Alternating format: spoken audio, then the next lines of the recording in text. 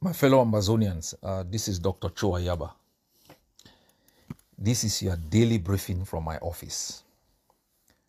All money plays day, shake no day. My people, for 7 years, you have listened to me. You have my audios, my videos. But everything I have said might pale in comparison to the noise that you are daily fed with. Everything I have spoken about might be forgotten in the face of the ease with which people can talk. But one thing you will not forget is what we have done.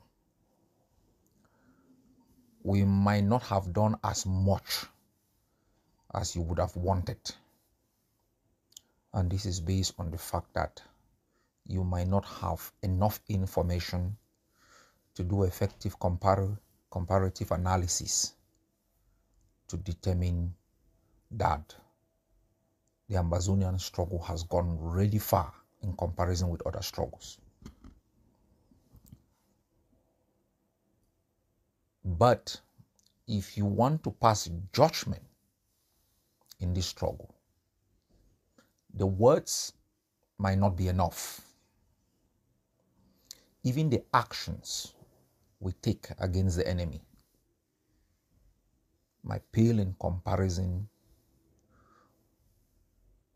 to the work that we have done in institutionalizing some of the processes, some of the actions, and some of the words we utter. For 7 years, we were bold and we told you we will give you a self-defense that will undermine the ruthlessness and the almost invincibility of the thugs and the barbarians from Cameroon. The gendarmes were so notorious that their red berets alone sent chills down your spine. Then they brought in the bees. They popularized the bees as some US special forces that can land behind enemy lines and destroy their enemies. We struck them.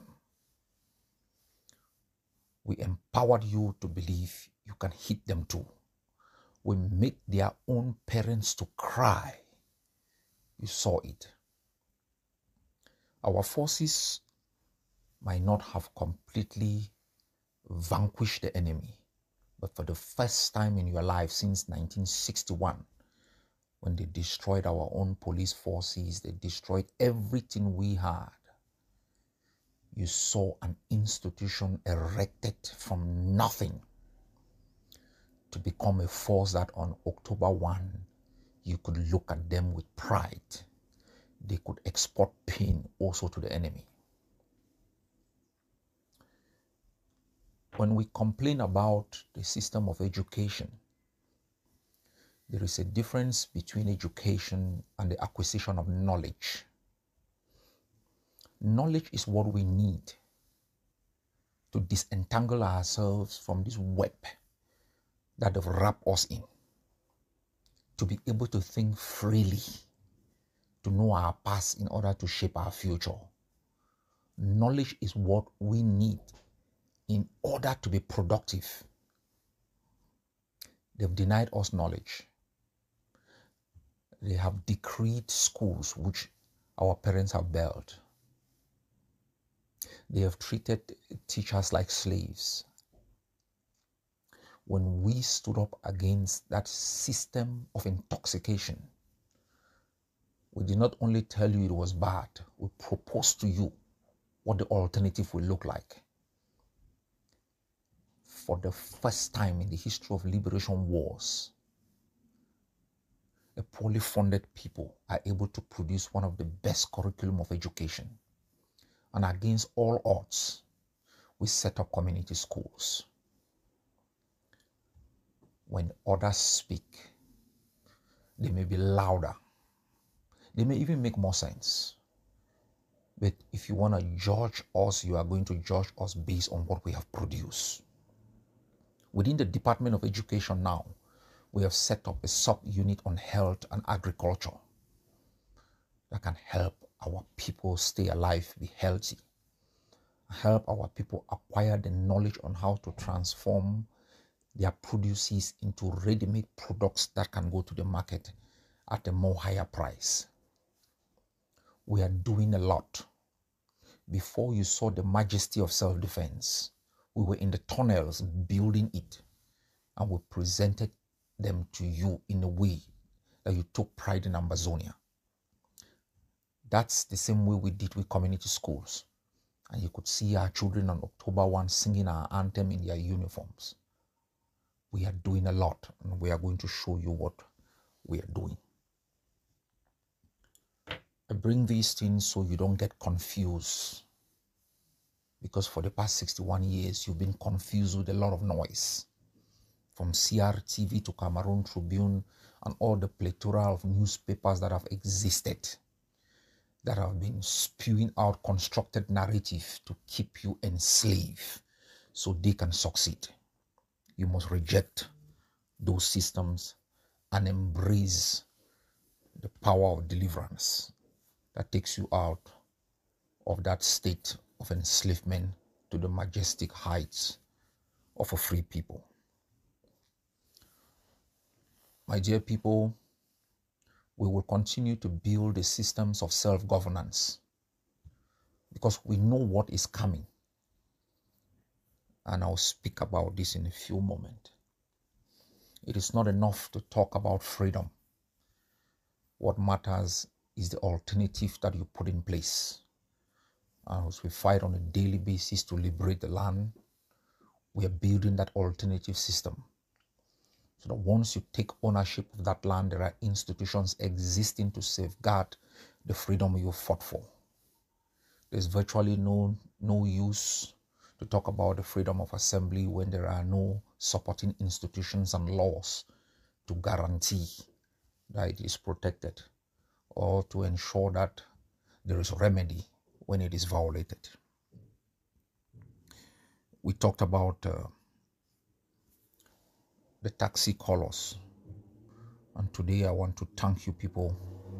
I want to thank the drivers that have changed their taxi colors. I want to thank our people for the support, and I want to thank all sister forces and other forces across the Ambazonian territory that have also adopted this strategy. And you will be seeing the changes in the coming weeks. I want you to embrace the victory that you've already acquired.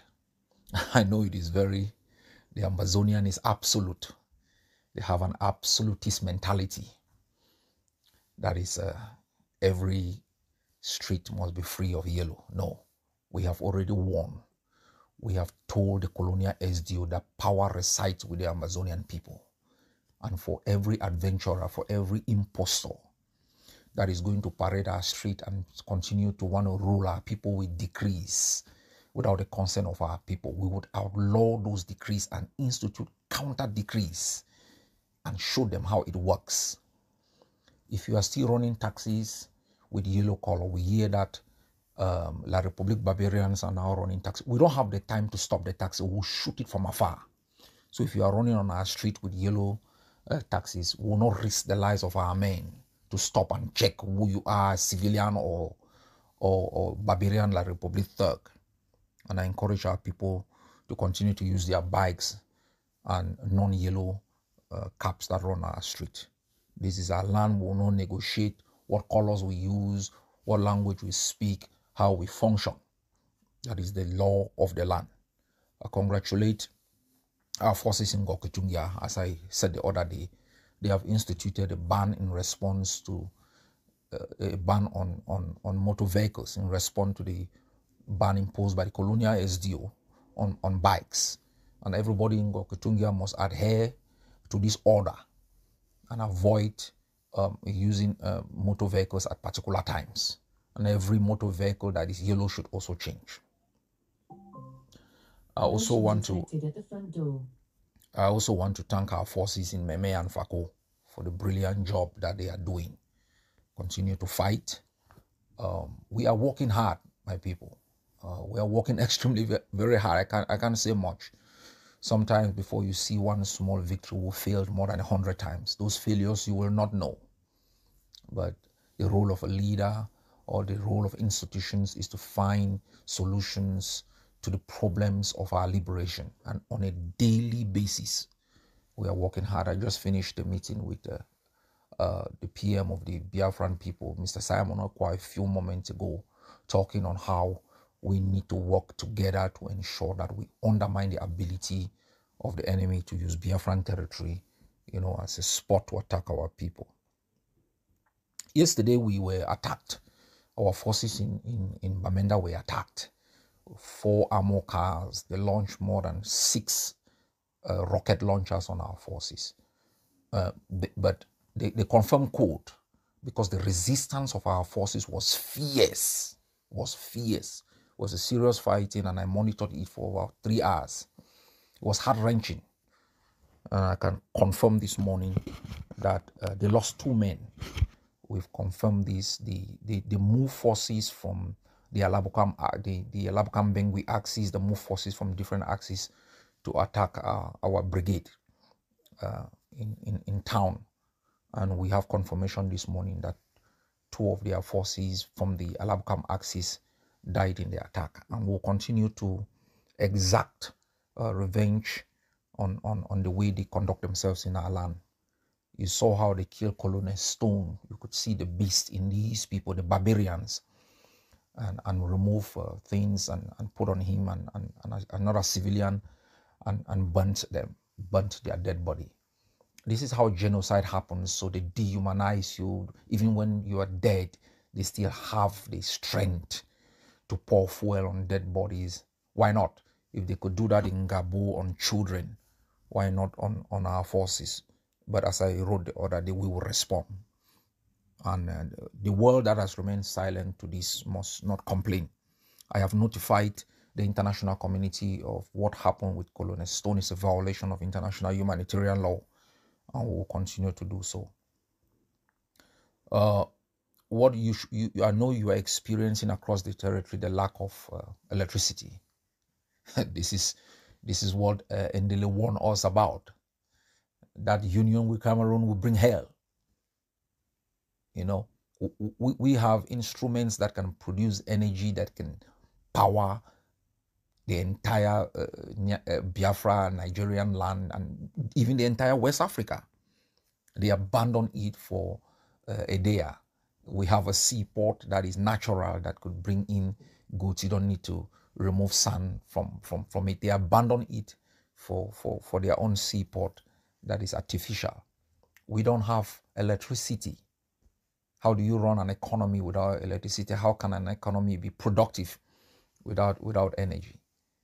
We are living in the 21st century where you can even transform sunlight into energy, where we have enough water to produce energy, where we have even enough wind to produce energy. But the wind, it brings down homes. What kind of system are we tolerating? What kind of system do we get up every morning? And how do we think it's going to change? We have just watched in Kenya, the people have risen up. We've just listened to the vice president calling on the president to step down. I call on Ambazonian people to take a stand, not only with our forces, but against these barbarians and the institutions they've instituted in our land that has caused us a lot of misery and sadness. Roads are impassable, no lights. There is water everywhere, yet drinking water is not available. This is 2024. We were better off in 1961 than we are today. We had airports, we had seaports, we had airstrips, we had better roads, cleaner streets. This is what Ndele warned us against. And I call upon you to join our forces to take civil action against these enemies. For the past 7 years or so, not a stray bullet has killed a La Republique citizen in Ambazonia. You've not heard that a La Republique citizen has been killed by a stray bullet. all the precious land we have, they are buying those land because we are so broke that the only thing we have is the land and we sell it to them. They are populating our neighborhoods, our villages, threatening our culture, threatening our language, threatening our food, threatening everything that makes us a people. And I think we must be in shock and awe, and that should compel us to stand up for our country. There is uncertainty in Cameroon, my people. There is uncertainty in Cameroon, and it's collapsing. And I think you must be aware. I have passed instructions to our forces to prepare themselves, because you'll get up one morning, all their barracks are empty. They've all escaped because the center does no longer hold. Cameroon is held together by the center, south, and east that is still backing the regime that has basically collapsed. The north, the far north, and the Adamawa, they don't have this kind of CPDM foundational relationship that is attached to Mr. Biya. You have the UNDP and the ADP or some of these other political parties, and the north is still angry about what Biya did to them. And so expect that with the demise of Mr. Biya, the north might break away, or there might be a civil war from there. I don't think you believe that the Bameli case that suffered genocide from Cameroon will be standing with the center, south, and east. I don't think their littoral region will be standing with them. This is what we must analyze. We must factor these realities into the way we design our own consolidation strategies. Cameroon is on the brink of something that Africa has never seen. And I think Ambazonia must be prepared. Anybody still fantasizing on the notion of Cameroon is a daydreamer, or you are engaged in self-deceit to keep yourself on a daily basis. But if you are a futuristic person, if you think beyond your own self, if you look at things from a bigger perspective, you will know doomsday is coming. The way the country is structured makes it incapable of the pillars of the state to support it in the event of a collapse of a system that has killed so many, has deprived so many of opportunities. And we must also be prepared. It is in collapse that full-blown genocide takes effect. So what do you think La République forces will be doing in their wake? That the system collapses and they are retreating. You think they'll be hugging you and kissing you? No. They'll be burning everything, killing everybody along the way. So I've instructed our forces to organize communities, to educate communities, to begin to develop civil administrative structures to make sure that in the event of a collapse or a retreat of this enemy, there is some organization, we eliminate criminality, and there is some sense of order in our society. So we are working on all of these contingencies. Yet we must continue to make sure that our forces are well resourced. We invest in our forces. We invest in the projects, in the what they call sovereignty projects like education, agriculture, health. These are the foundation of every state. So I'm very happy. We have produced something unique. It is called the Manifesto of our Independent Ambazonia. It is very unique. I would like to end this by reading a section of it. It's fantastic. We have cataloged the injustices, whether it's economic, political, or the violence. We have documented them. And it is written in the manifesto as a charge. And so there is this section which, after all of those documentation, we wrote, for same and similar reasons, and sometimes for less, have men and women, the peoples of the world, down the ages, arisen, fought against such tyranny and usurpations, and established for themselves a sovereign country of their own. To this end have they received the support and favor of other peoples and countries.